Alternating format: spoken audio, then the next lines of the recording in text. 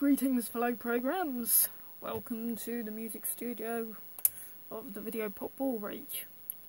And today's video we're having a look at a program known as the Yamaha portasound pss-790 bulk dump and file handling utility. I'm going to be looking at version 1 here, as the screen will suggest. This utility allows you to save and transfer data from your Yamaha portasound pss-790 keyboard via the MIDI ports onto an Atari ST, which then allows you to save your song sequencing data onto a floppy disk.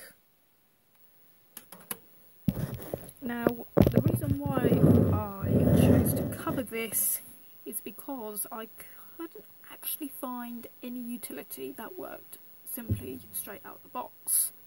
You might be able to use a universal SYSEX utility for bulk dumping, but I didn't have any luck with that. You might be able to use this program in an emulator such as Atari, but I've not tried this since I happen to have real hardware. 520 ST. Okay, so let's have a look at the program. Just adjust my camera, give it a bit. Okay, so as we can see here, I am running my Atari on a monochrome TV. It's not high res, it just happens to be monochrome because the TV is nice and small, which is what I want for my studio setup.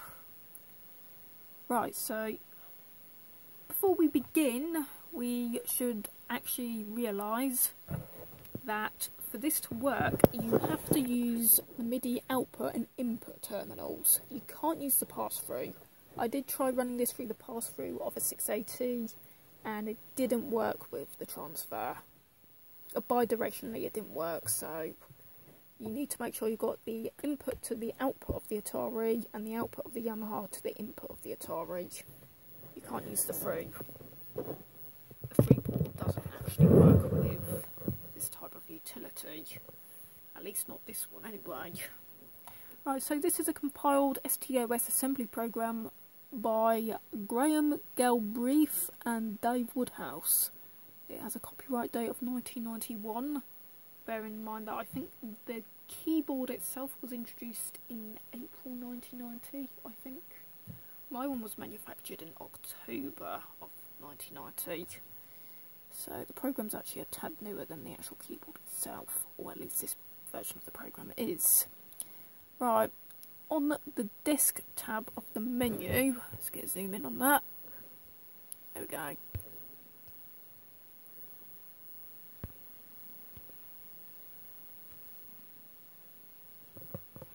We have quit, we have help, we have credits and colour. Now the colour, if we click next, we might be able to get some better contrasts here. But of course, if you have an actual black and white TV, a good contrast would be beneficial in this case. On the file menu we have load file, save file, free space, default and erase file. I'm not sure what default's for, but the others are all relatively self-explanatory. The utility has a little file manager that allows you to organise the amount of songs that you have on your floppy disk, which is very handy and it's very easy to use. And of course we have the bulk dump tab, which has Yamaha to Atari or the Atari to Yamaha. Okay, so let's load a file and see how this works. Now, this program, which I think I got from Floppy Shop 016, it came with a variety of demo songs, which you can load into your Yamaha. Okay, so we're going to load one of these. Right, we've got Tangerine 790, so that must be rather Tangerine Dream inspired. Summertime. I think that says size cow. Not sure. Kylie Minogue. Now that's pretty much stuff of that time.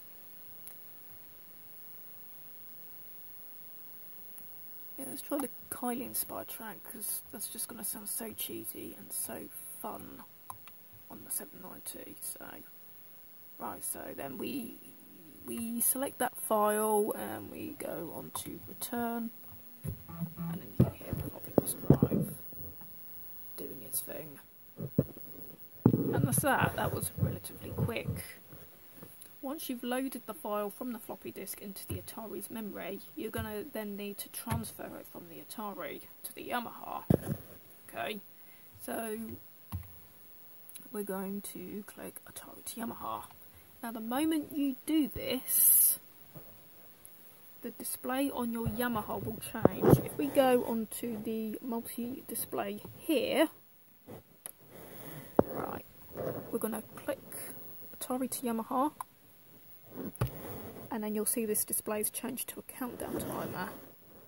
This is the loading of sorts, and once this gets past B0, we will have the data loaded into the sequencer. And you see those little lights have lit up.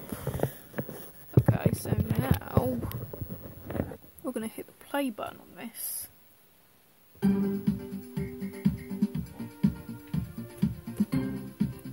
And there we go. From the floppy disk to the Yamaha.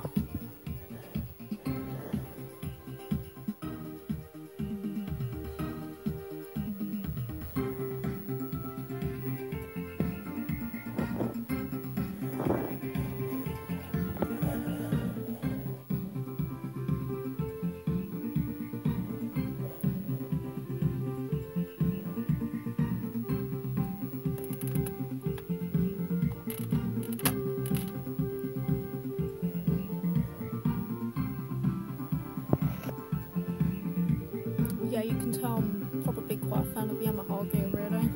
I've got two portasounds, a Yamaha multi-track tape, and somewhere behind this audience we have a Yamaha DD10 drum machine. I also have a bunch of DD5 pads and that pss-190 mini keyboard as well.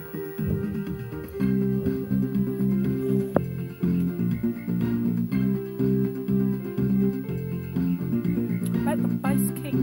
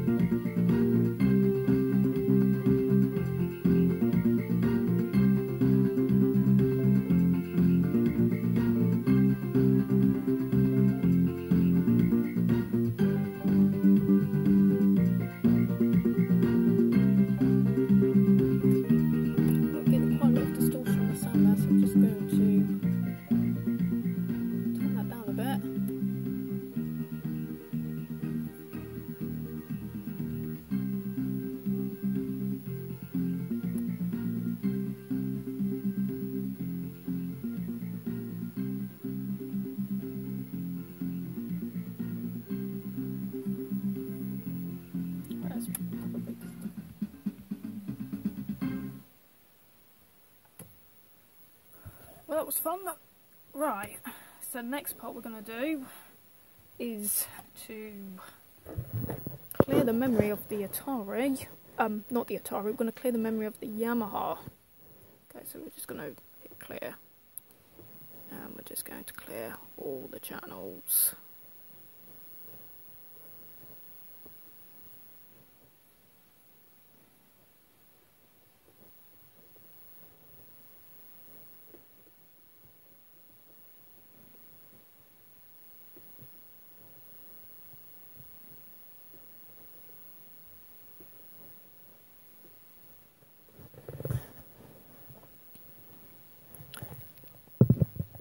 So, yeah, I'm just going to do a quick demo on the sequencer, and then we're going to send this to the Atari and save it to floppy disk. You can see that work for real, so...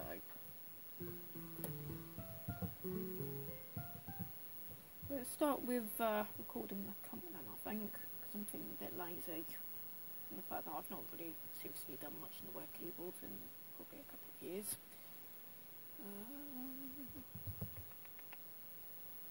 Running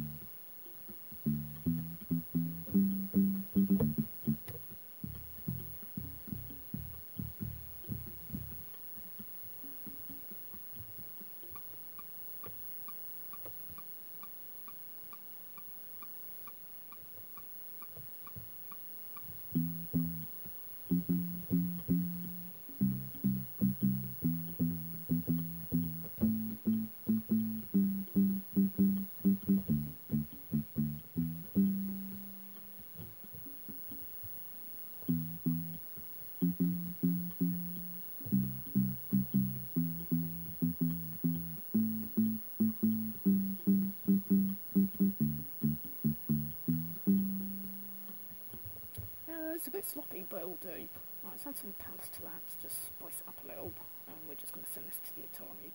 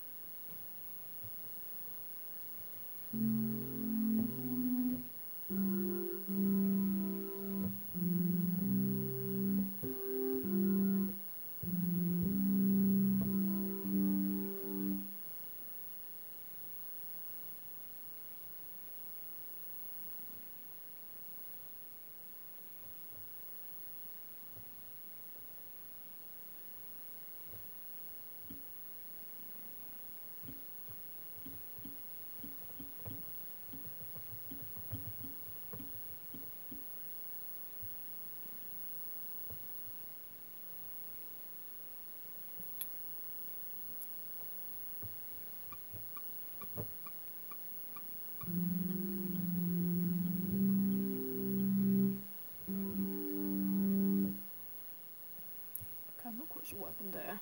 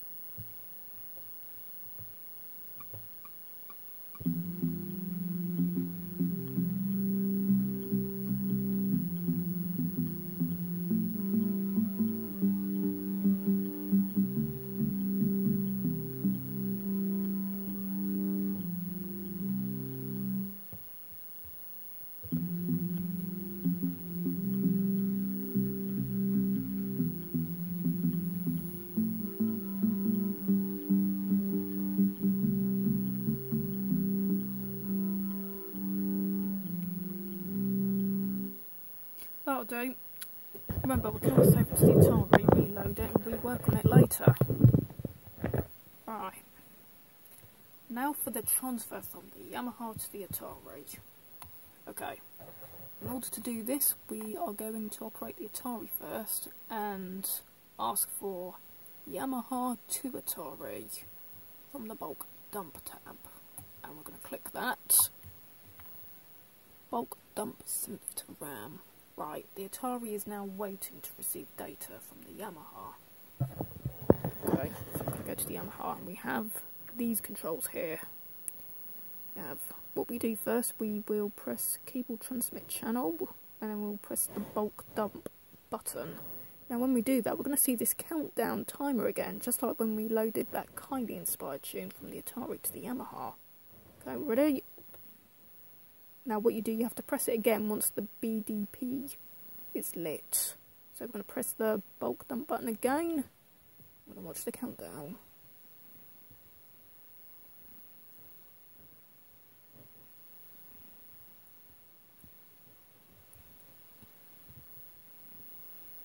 Yeah, we're going to watch this in real time. If you're going to be playing around with ancient technology, you have to be acceptant of the limits, especially the amount of time they can consume. Now once it hits 0, you'll see that the screen says data received. Now you can save it to a floppy drive. One thing to know is that the floppy shop disk that I got this utility from, there's not enough space on there to actually save your own stock, so we're going to have to take that disk out as I only have a single floppy drive. And then we're going to put in a disk, ideally an empty one that's been PC-DOS formatted. We're going to pop that in there and hopefully there'll be enough space for us to save the little tune that we've just composed. Right, we're going to go on to File, Load File, Save File. We now have the drive working, so now we are just going to simply save the file. We're going to give it a name. Now this screen you can simply just type in what you want to call your track, so just call demo 14 and then you just hit return and it will save your sequence data to the floppy disk. That's pretty neat.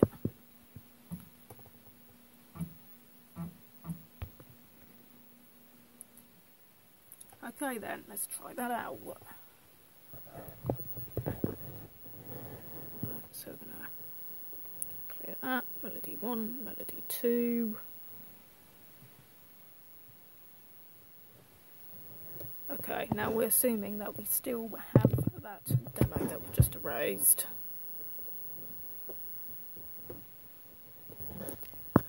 We've obviously saved it to the floppy disk drive, so what we're going to do, we're going to quit the program.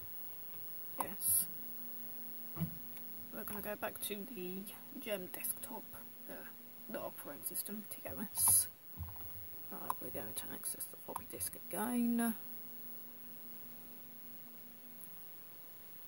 Oh, I've got to actually put the program disk back in, not the storage disk. Right, I've got a little bit of a cookie problem there. We've got other software to load.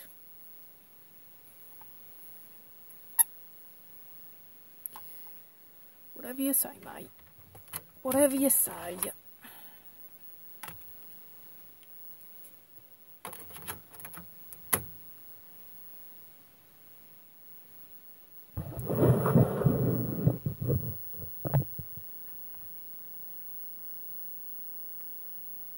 Stay there. Right. Open this. There we go. We're going to 790 dump folder. Open.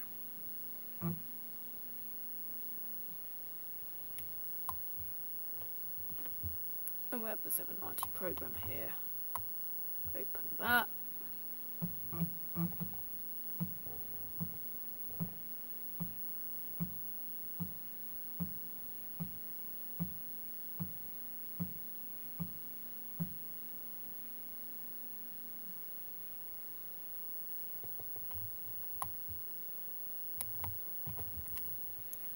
Right, at this point we can just put some disk back in.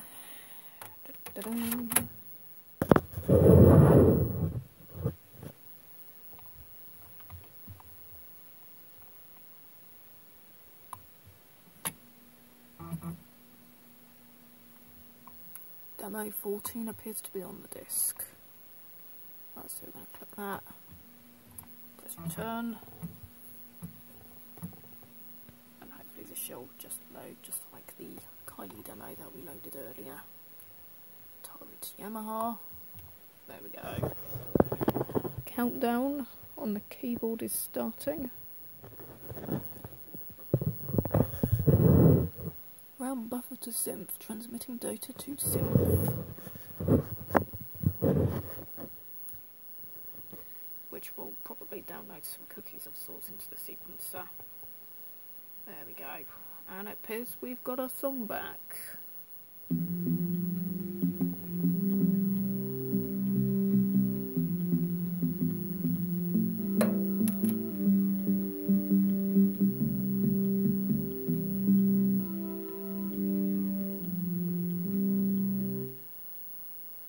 And that's it really. They're the essential basics of using this handy utility to save sequencing data on the 790.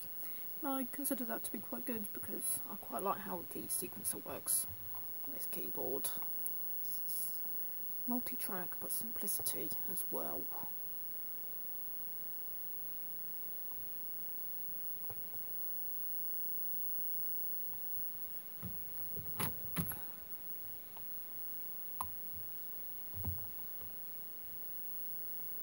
I'm not sure if default might actually be what you use to clear the song memory of the Atari.